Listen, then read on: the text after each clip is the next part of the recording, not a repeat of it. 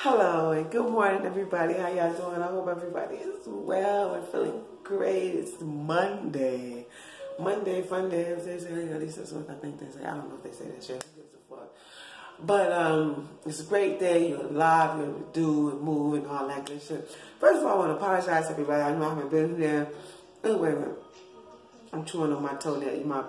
You bite your nail and chew it. It got stuck in my teeth. But anyway. For the last probably 2 weeks, I haven't been here because I've been in the process. Bitch done moved.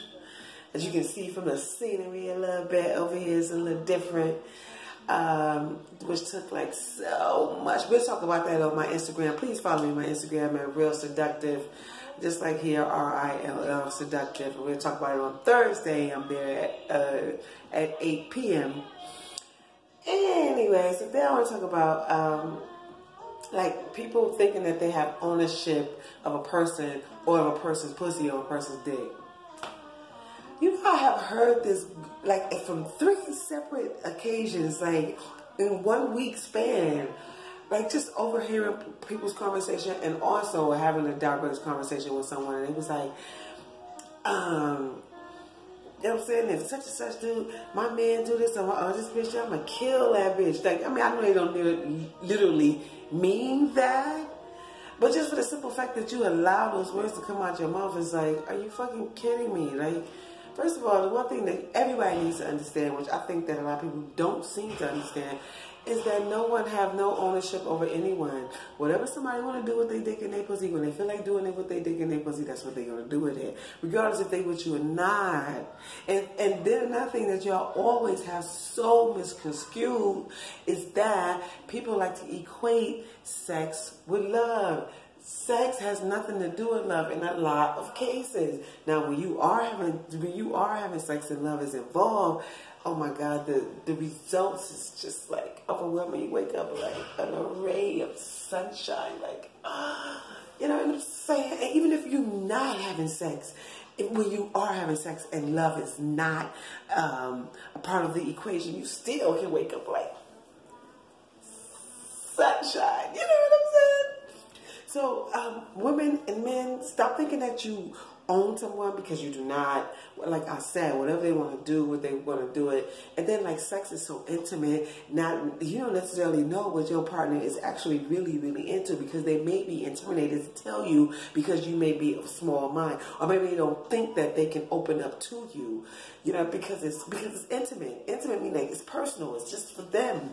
You know what I'm saying? And then they may not, like I said, they may not feel like they can share that with you. And honey, it's a lot of shit that y'all fuckers don't be telling motherfuckers that they be into, honey. That's why they be dibbling and dabbling, doing this and doing that.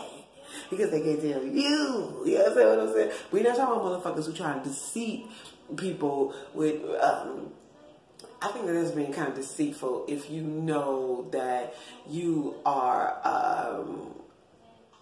like to dibble and dabble, meaning on both sides of the street. You know what I'm saying? Like you want to fuck this and you also want to fuck that. You know what I'm saying? Meaning same sex, that type of shit. But anyway, let me know, have you ever heard someone who said that? And what were your thoughts if you heard someone say that? And I know that when they say it, they don't mean it literally, although I hope not. But for the most part, I really don't think people, they just saying it figuratively, you know what I'm saying, like they would just possibly be mad as hell. At least that's what I hope, that's what they were saying. You know what I'm saying? But what were your thoughts if you ever heard someone say that? Have you ever said that? And if so, why do you feel that way? How do you feel about people who feel that way? Please leave a comment. Please subscribe, y'all. I need some subscribers. I can't go live. They shut my live down. Bitch can't go live. You know what I'm saying? I need 1,000. I got like 100 and something. If 100 and something, I would appreciate if you just click that. That would be great. If you just leave a comment, I'll comment back. Cause you know, I got a small little community of motherfuckers who come and visit real every now and then. But listen, but thank you for those that do. I truly appreciate you. You know that this is something I'm truly passionate about, and that we need to get the conversation talking about this shit, bitch. People don't like to talk about sex. Truthfully and honestly.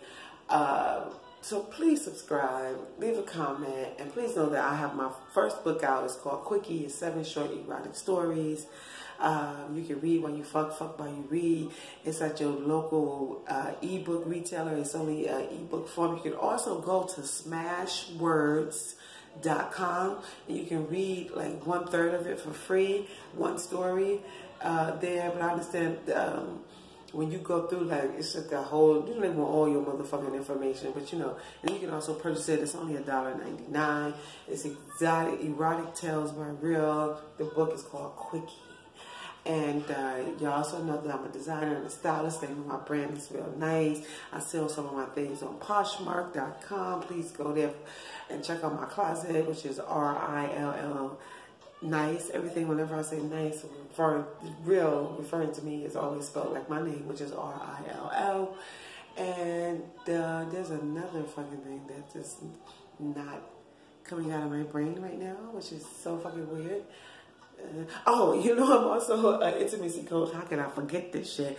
The name of my company is called Seductive Art. If you have a bachelorette party, girls' night out event, birthday party, holla at your girl. I'll come and make it so much more sexier. Yeah, you can email me for more information at realfashion@yahoo.com. I would like to say thank y'all so much for watching. Please like and share and like and all that good shit, and subscribe. I'd like to say thank you. And y'all have a fabulous, fantastic day. Know life is worth living and living is worth life. And I'd just like to say thank you so much. You know I'm a king, so yo, you know the outcome. Old school hat.